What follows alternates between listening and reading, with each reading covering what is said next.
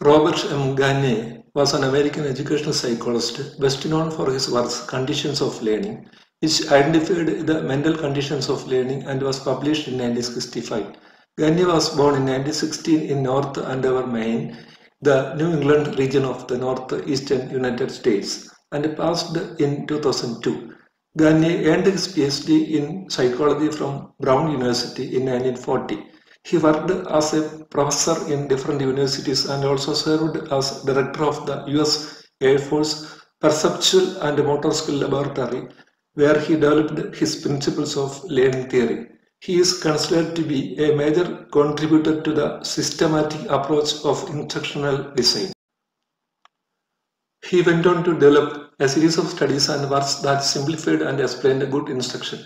Gagne was also involved in applying concepts of instructional theory to the design of computer-based training and multimedia-based learning. In 1956, he proposed a system of classifying different types of learning in terms of the degree of complexity of the mental processes involved. He identified 8 basic types and arranged these in a hierarchy. According to Gagne, the higher orders of learning in this hierarchy build upon the lower levels, requiring progressively greater amounts of previous learning to their success.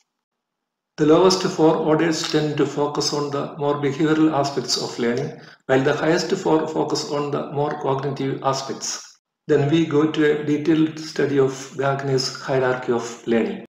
Signal learning is the simplest form of learning and consists essentially of the classical conditioning first described by the behavioral psychologist Pavlov. The learner is conditioned to produce a desired or involuntary response as a result of a stimulus that would not normally produce that response. For example, salivation at the sound of a bell. In here, salivation is condition and bell is stimulus. The applications of classical conditioning in facilitating human learning are, however, very limited.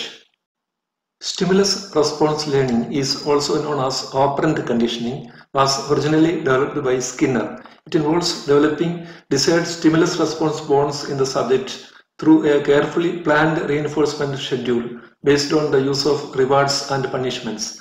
This type of learning can occur when the instructor praises the learner for deeper thinking or provides constructive criticism during reflection or debriefing.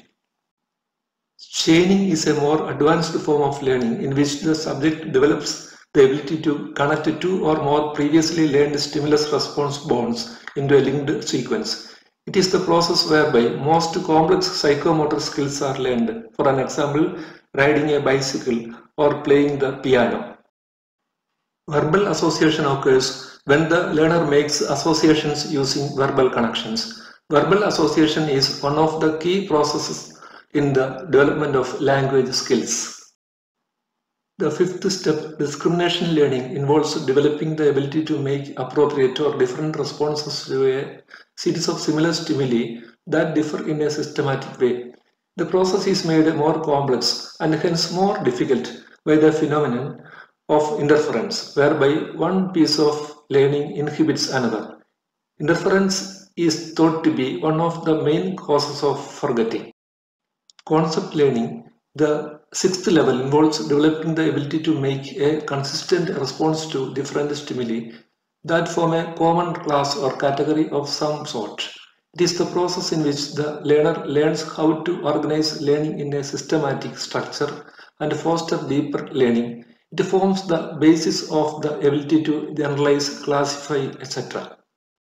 The 7th level, rule learning, is a very high-level cognitive process that involves being able to learn relationships between concepts and apply these relationships in different situations, including situations not previously encountered. It forms the basis of the learning of general rules, procedures, etc. Problem solving is the highest level of cognitive process according to Gagne. It involves developing the ability to invent a complex rule, algorithm, or procedure for the purpose of solving one particular problem and then using the method to solve other problems of a similar nature. Then we go to the educational implications of Gagne's learning hierarchy. The hierarchy is useful in teaching. 1. It helps the teacher select appropriate teaching technique. 2. It helps the teacher select suitable content or unit for teaching. 3. It helps the teacher decide what lower behaviors or subordinate skills should be taught before teaching higher learning types. 4. It helps the teacher to break a complex task into component skills and teach those skills only that the students are lacking. 5. Textbooks can be produced on the basis of the task analysis of learning objectives. Gagne'S instructional events can produce an effective and comprehensive lesson plan for teaching procedural skills, preparing learners with various preferred learning styles to perform psychomotor skills competently.